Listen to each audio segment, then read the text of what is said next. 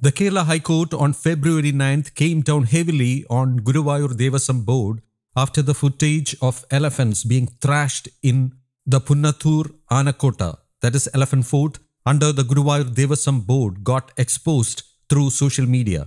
The court inquired as to who was in charge of the elephant enclosure and also asked against whom action was taken. The court asked the Guruvayur Devaswom if it knew what was going on in Punnathur Anakkotta at Guurvayur and directed it to ensure that all orders regarding the protection of elephants are abided by. Strict action should be taken against those who misbehave with elephants and torture them, the court said.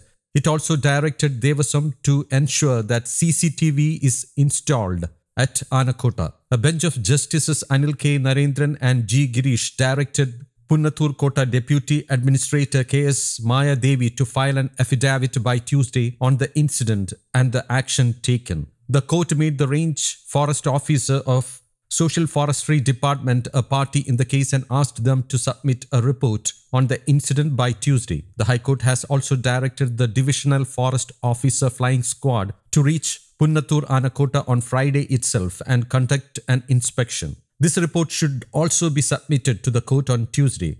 Regarding the plight of the elephant, the court asked, is it because the elephants have no one to speak up for them? Elephants have no vote or voice, so there are no one to look into their plight, the court observed. The court's action is based on a petition filed by Sangeeta Iyer, the founder of the Asian Elephants Society. 2 mahouts attached to the Punnathur Anakkotta belonging to Guruvayur Devaswom were suspended for torturing the elephants. One of them was presented to the temple by the late Tamil Nadu Chief Minister J. Jayalalitha. The action against the mahouts was taken pending inquiry after video footage of them torturing 2 elephants went viral on social media on Thursday morning. According to sources, the incident took place a month ago at the Thekke Nada Shiveli ground. It is crystal clear in the video footage that the elephants were continuously beaten with vadikol, that is a stick used to master the elephants, and they were beaten at their marma points. The footage contains 3 different video grabs. One showed Mahout